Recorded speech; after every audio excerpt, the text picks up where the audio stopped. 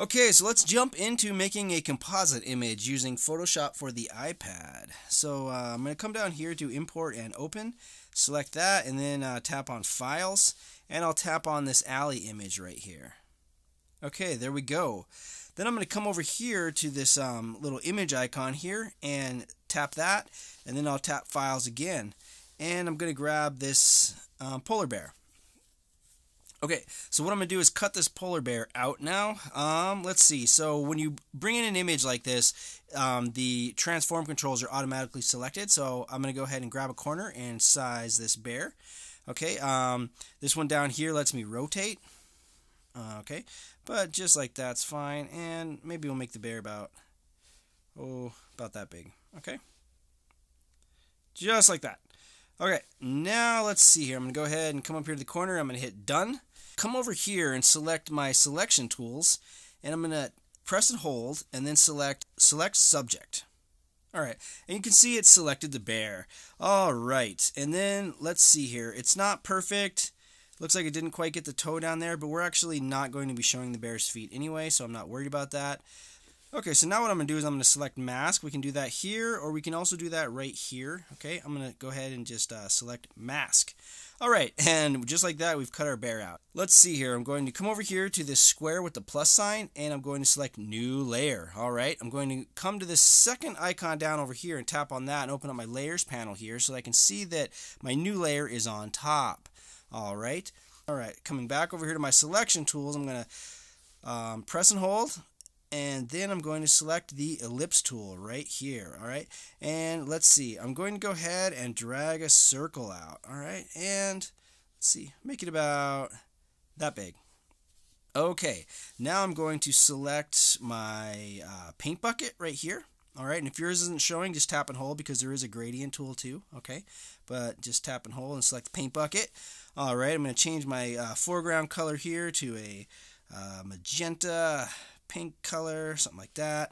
Alright, and then I'm going to just tap inside that circle. There, now I've got a circle. Alright, then I'll come down here and select Deselect. Okay, now let's see here. I don't want the whole circle, I actually just want a ring. So what I'm going to do now is come back up here to my ellipse tool, and then I'm going to drag out another one, and then I'm going to come over here to where it says More, select that, and then select Transform Selection. Alright, now I can actually drag these corners around like so and get the circle just inside. Bring it up a little bit. Okay, just kind of want to get hula hoop going here. So, something like that. That'll work, that'll work. I think I might make it a little bit bigger. I want it to be pretty, I want the hoop to be pretty thin. Ooh, that's going to work right there, okay? So I'm going to come up to the corner here and I'll tap Done. Alright, so now what I'm going to do is create a mask again and cut this out. However, if I hit mask right now, it's going to cut the center of it out. So I'm going to come over here and I'm going to select invert. Now I inverted my selection, and now I can tap on mask. Boom, I've got a nice pink ring. Okay, so now let's see, I'm going to go ahead and pinch two fingers together and zoom out. Okay, so what I'm going to do now is I want to make this ring glow. And the way to do that is I'm going to see on the layer right here, I've got the layer mask, or I can select the actual image, right? The thumbnail image of the ring. Okay, if I tap on that, you can see the blue frame around the layer mask. I'm going to make sure that the image is selected.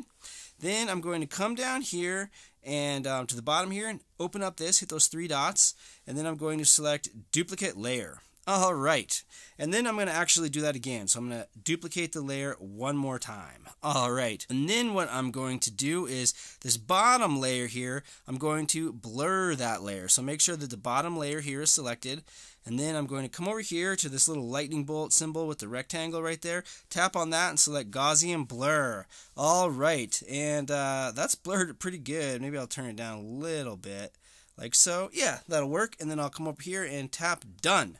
Alright, now I'm going to come up to the layer above it, and I am going to blur that again. So Gaussian Blur, only I'm going to turn it down a bit. There we go. Well, not quite that much. Yeah, something like that. Ooh, that's perfect. Okay, now I'm going to tap Done again. Or if I turn these eyes on and off here, you can see what I did. I've got a lot of blur. I've got a little less blur, then I've got the ring. Okay, that just makes it, give it that nice neon glow look. Okay, so now what I'm going to do is come over here and import in another image. I'm going to tap on that image icon, and then I will tap on Files, and let's see here. I'm going to go ahead and tap on this snowy mountain picture right here. Alright, and then I'll kind of move this around a little bit. It's going to be somewhere around like that. Then I'll go ahead and come up here and hit Done. Alright, now what I want to do is go back to my ellipse tool. Actually, I'm going to go ahead and move that layer so that it is below all of the ring layer. So I'm going to press and hold this layer and then drag it down and have it just be behind the bear and then let it go. Boom, just like that. Okay, so now what I'm going to do is make sure that that layer is still selected, my snowy mountains. Come over here to my ellipse tool again, and then I'm going to drag out another ellipse like so. Alright, then I'll come down to More, and I will hit Transform Selection. Okay, now I can move it around. Let's see. Go ahead and drag it out. I want it to be just the same size. I want it to be just the same size as that ring. Alright, I'm going to need to definitely just blow it up a little bit. Grab a corner. Pull it down. Just has to be close enough. Let's see. Alright, that's pretty good. I think if I just blow it way up and just move it over just a little bit. Okay, let's check the other side. We're good. Okay, so I'm going to hit Done. Alright, and then I'm going to hit Layer Mask again down here. Boom. Alright, there we go. Okay, and so now I'm going to select the bear layer. I'm going to come over here and make sure that my move tool is selected. And I'll move that bear down a little bit like that so his feet are sticking out a little bit. Then I'm going to come over to the layer and then let me move my touch shortcut out of the way.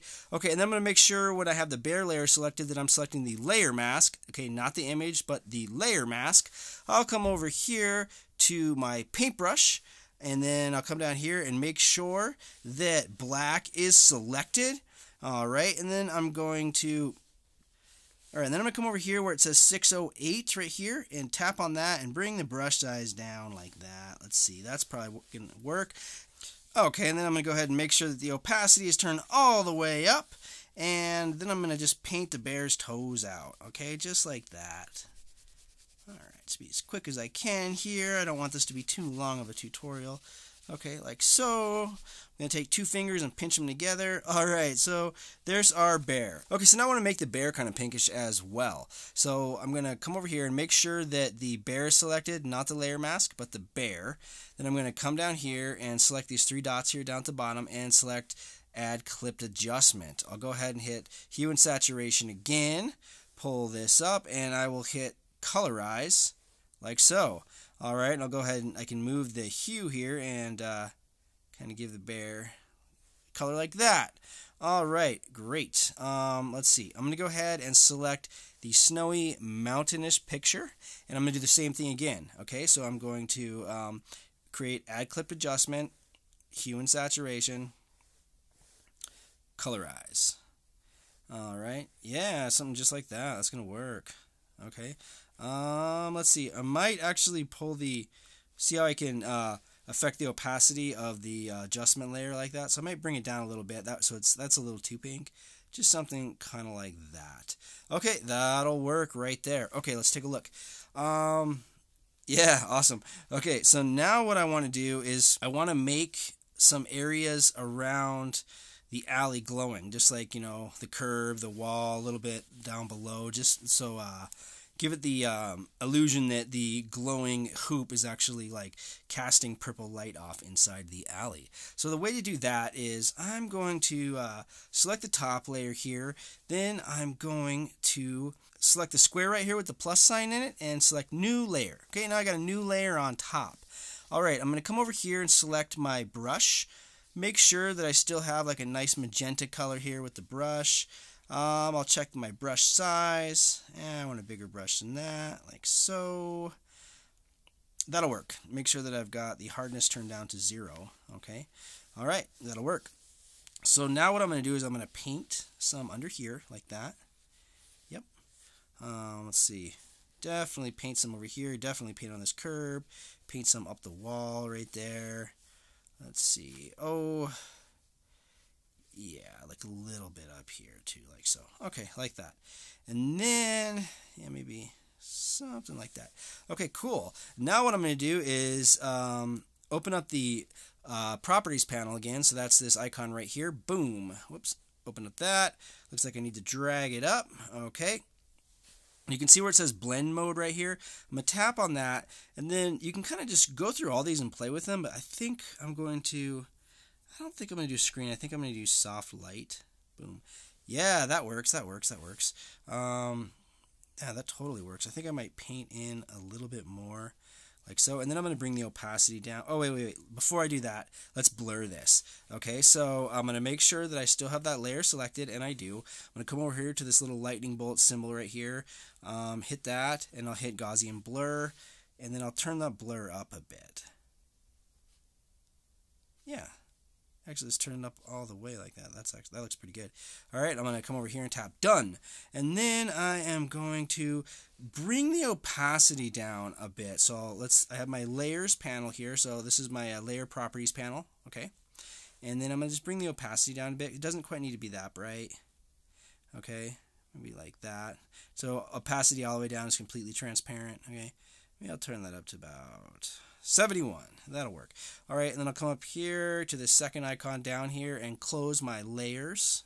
And then I'll close my properties panel. And let's see, get my touch shortcut out of the way and take a look here. Boom. All right, so that was really quick. But as you can see, with just a few different cuts and a couple of images, you can make a fun composite. All right, so that's a brief introduction in creating composite images with Photoshop for the iPad. Thanks.